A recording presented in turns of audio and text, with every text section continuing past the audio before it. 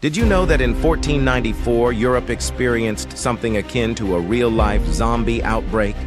During Italy's Renaissance period, something not widely known is that sailors returning from the New World brought with them a severe outbreak of syphilis. This disease quickly spread throughout a French army and then to the rest of Europe. Since there were no antibiotics at the time, the disease spread uncontrollably, causing terrible effects. It could make the skin on a person's face deteriorate from painful sores. In some cases, it even caused the loss of body parts like noses and lips. And sadly, some people died from it. So, while the Renaissance had many wonderful aspects, the syphilis outbreak was like a real-life version of a zombie apocalypse. It was a significant, though often overlooked event in history that actually occurred.